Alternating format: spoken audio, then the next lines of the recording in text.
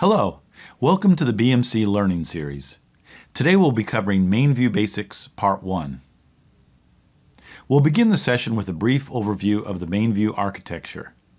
Next we'll spend some time talking about the navigation within MainView. Then we'll cover the customization of MainView displays. This has been broken out into two sections, screen customization and view customization. Finally, we'll close our session with a quick review of key points covered in the material. Note that there are a couple of brief quizzes throughout. Just use pause to take your time to consider the questions before the answers are displayed.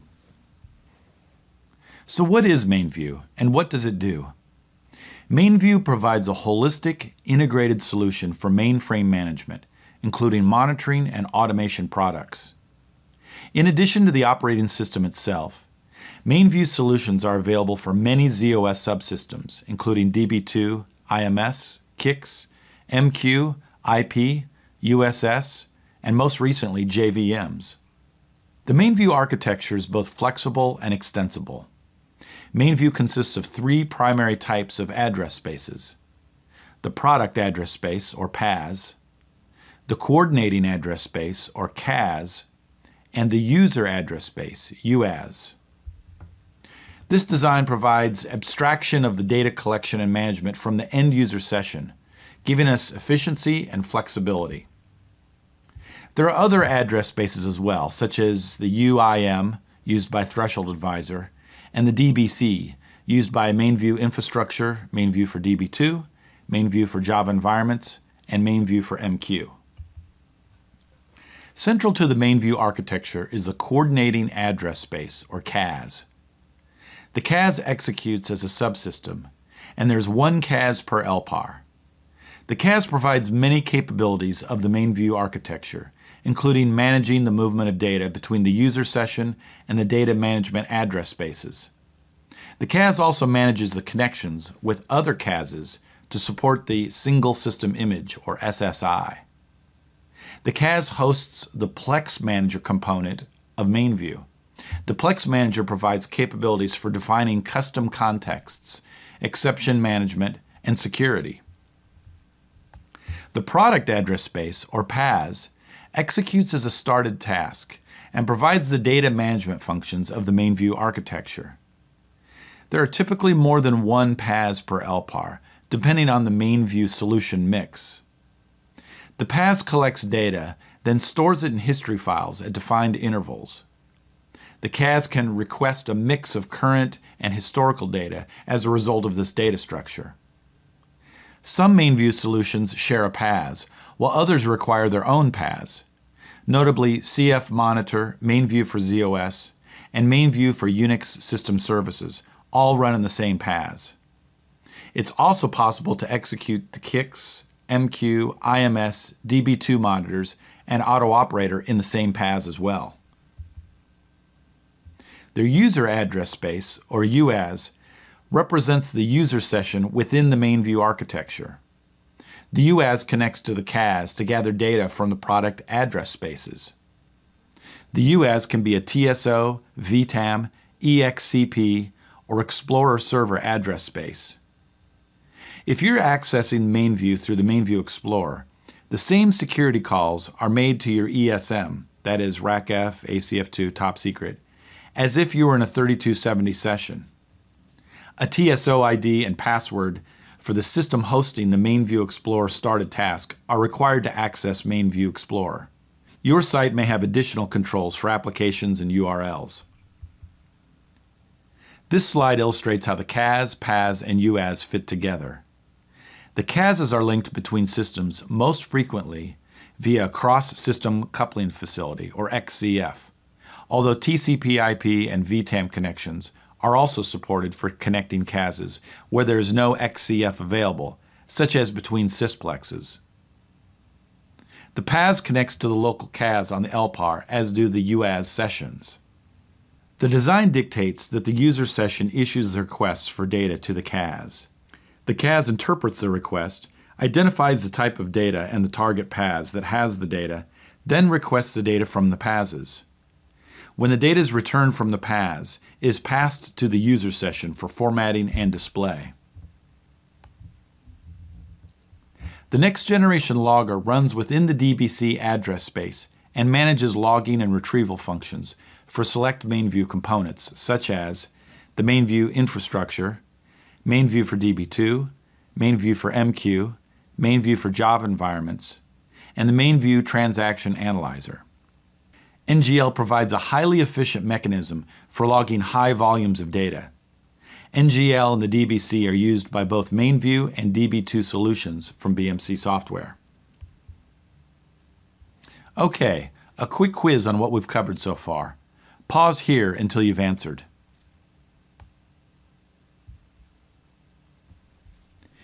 When we refer to a screen in MainView, we're referring to the entire MainView display. You can use screens to display all available screens. You can then select a screen from the resulting view by placing your cursor on the screen you wish to display and then pressing Enter. If you know the name of the screen you wish to display, you can use the SCR command, such as SCR My Screen, to display My Screen. Save SCR saves the current screen definition. You'll be prompted for a screen name when you save the screen definition. Screens are a useful way of organizing MainView displays or views.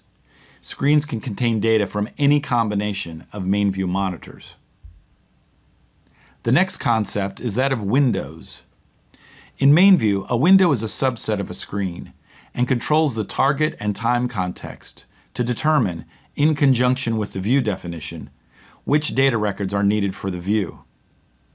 A window consists of 0 or 1 views.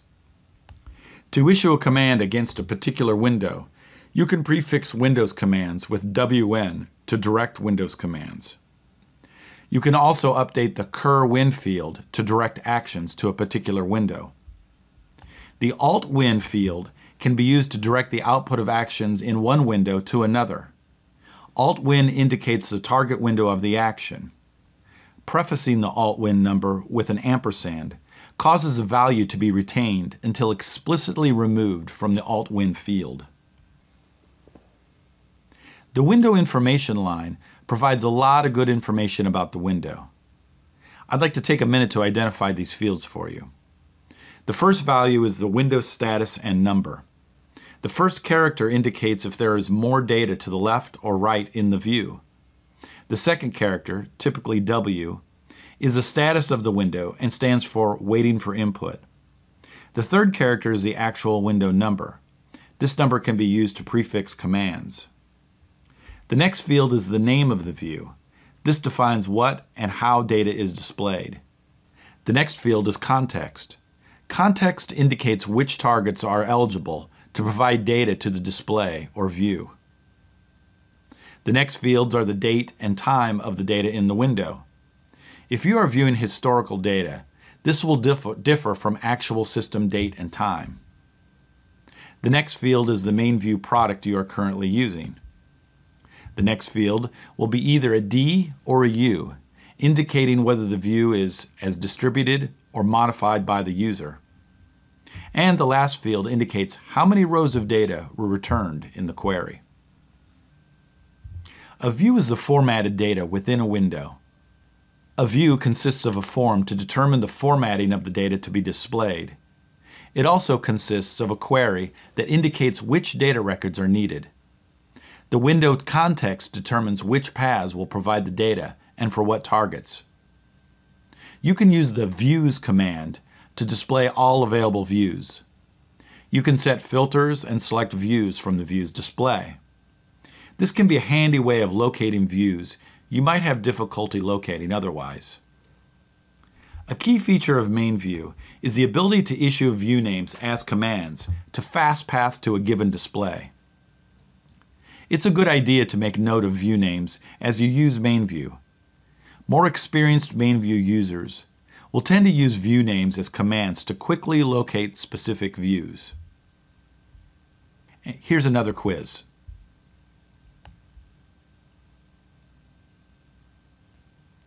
This slide presents a list of some of the more common MainView commands. A complete list of commands is available in the MainView help displays and the MainView User's Guide. The time command is used to view historical data. We'll cover this more in detail later. The Views command lists all the available views for the current MainView monitor. The HS and VS commands cause the screen to be split either horizontally or vertically at the cursor position. The Context command is primarily used to control which targets, systems, subsystems, etc., you wish to provide data to the display. You will use the Context command to change the targets being monitored regularly. The Cust command is used to invoke the View Customization dialog. I have an example of using the View Customization dialog later in this session. Some additional commands you'll likely use. The Close command closes the current window. Max maximizes the current window to fill the entire screen. The Rest commands return the windows to the original sizing following a max command. The Set command produces a window where you can change the context, product, and/or view in the current window. The Make Alarm command invokes the MainView Alarm Manager dialog to generate alarms. Alarms monitor metrics against defined thresholds and raise an exception when the threshold is reached. There are many other MainView commands. Some we will introduce as we progress through these materials, and others we will revisit. For a full list of available commands, refer to the MainView online help displays or the MainView User's Guide. You can use the Sort command to perform ad hoc sorting of the view records. To use the Sort command, type Sort on the command line and position your cursor in the field you wish to sort by, then press Enter. If a view is redisplayed with new data, Sort will reset. To permanently change the sort sequence of the view data, it's necessary to invoke the View Customization dialog. While there isn't an example of using the Sort Customization option in this session, we'll have some examples of the View Customization dialog, so you'll get a sense of how it behaves. The Include Mask command displays filter mask fields in the column header to filter data quickly and easily. Type INC mask on the command line to open the second heading line for filter arguments. Specify one or more arguments in the command headers, such as greater than 50 or equals ST star. Specifying all at the end of the inc mask command will cause the filter mask to persist across all the views in your MainView session that support filter masks. The Locate command can be used to search the view data for a specific string. When the string is located, the view is positioned with that row first in the view. Locate string arguments can be masked using the star wildcard and plus or question mark for individual characters. You can also use the ISPF rfind command to repeat the locate operation to find the next occurrence of the string. MainView contains extensive help facilities in both the 3270 and Explorer type user sessions. Accessing MainView user information this way is often more convenient and faster than referencing the MainView documentation. Help is available at several levels. If you PF1 on the command line, you will get the general help, such as commands and concepts. If you PF1 on the view name, MainView will display a summary of the view and its purpose. And if you PF1 in a field or column, you'll get information about that specific metric. The MainView Help Facility is context sensitive and contains embedded links to subtopics. If you drill down many windows and wish to close them all, type Q and then press Enter. In some instances, field calculations or tuning tips are available. Hyperlinks are point-and-shoot constructs in the MainView architecture. The idea is you put the cursor on a value in a view and press Enter to navigate to additional detail regarding the value you linked from. Hyperlinks can be context sensitive. They can be different for different values. Hyperlinks can transfer between MainView monitors. Fields with hyperlinks have highlighted field headings, white by default in the 3270, teal in the Explorer. Hyperlinks can be added to columns or existing hyperlinks can be modified. This is accomplished via the View Customization dialog and is treated as an advanced topic. Time for another quick quiz.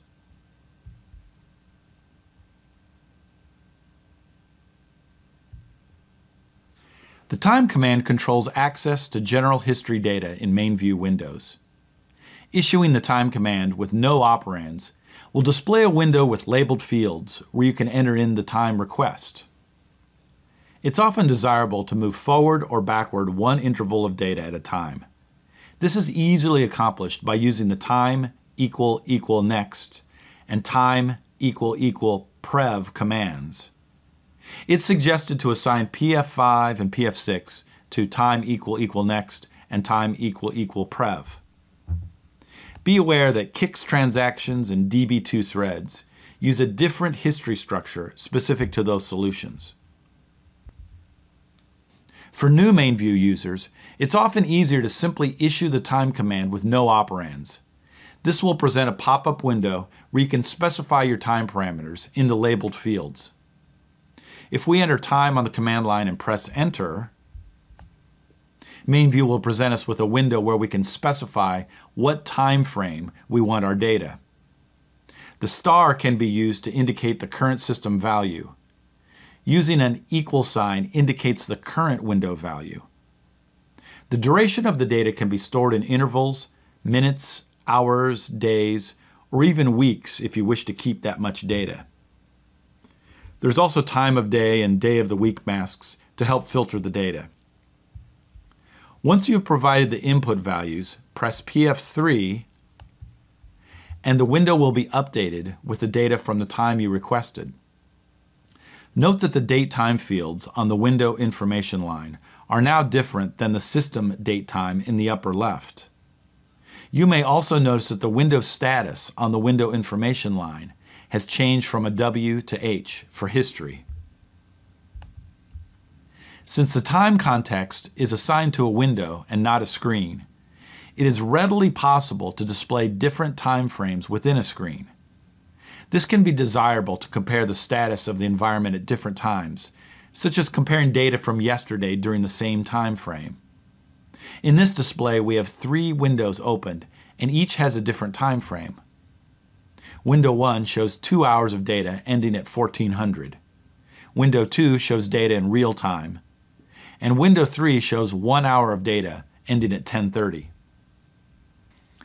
The DSList view and DSList S and DSList L for some MainView solutions displays the history datasets and what time range of data is available to use in the MainView session. Okay, one more quiz.